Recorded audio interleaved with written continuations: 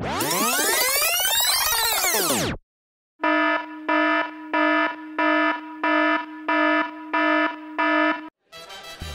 have Amanda Lantry from the Joe Schmo Show, which is actually kind of hard to say. It is hard to say, and it's add on like the full bounty after because it's been the 3rd season, so it makes it quite the tongue tire. So you did good with the accent.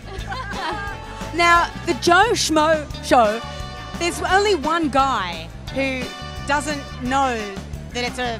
No, explain it. Okay, so pretty much we base it around that there's 10 or 11, 12 actors. I was the co-host along with Ralph Garman, and he was the original host. But the show's based around there's 10 actors living in a house, and one of the guys is not an actor. So the whole show, everyone knows that it's fake, but him.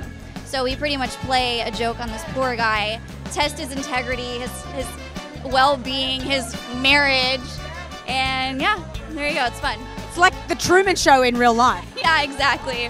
Totally. I wish we could have got Jim Carrey. Jim, if you're listening.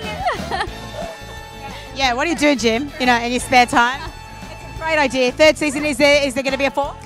We hope so. I mean, we can only do it so much, so you never know. Does the actors know it's the Joe Schmo Show? They don't know. You know what? We don't know during the casting, obviously, but once we find out, it's top secret. We sign confidentiality waivers and NDAs, so that's it, yeah. Well, have fun tonight, enjoy, and we'll see you at the next one, hopefully. Thank you. So nice meeting you. Thank you so much.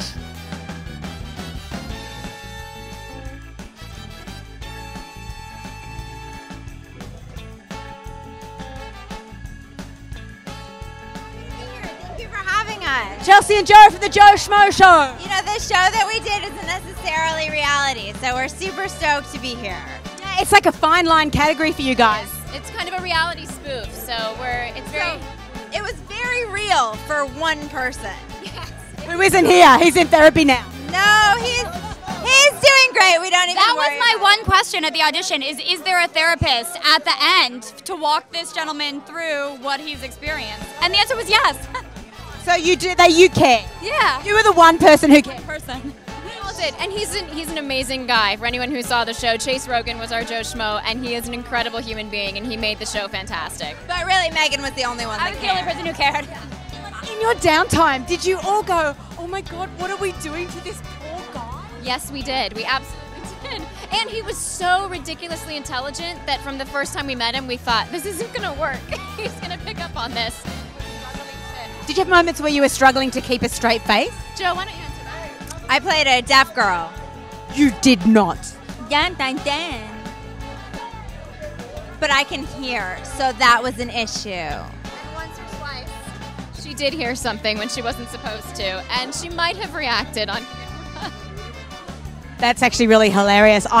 We also have a cast of extremely funny people, people who are here tonight, Lombardo Boyar, Nikki McKenzie, and Megan Falcone just joined us. So when you have a bunch of funny people together trying to pull off a long con like this, it's almost impossible to keep a straight face, and we were very lucky we got through it. We did it. You guys could work for the CIA. We really could. I do. And now I have to kill you. I would be the only person who cared. It's important to note, though, that Jeff is a deaf member of the CIA. Joe is a deaf member of the CIA. I'm all confused now. Oh, well, they're all moving on because they've got a party. So, have a good time tonight. Vodka. But thank you for having us on your show, and you look beautiful. And I love your lips. Thank you. That's so wrong. It's the Joe Schmo Show. That's very wrong.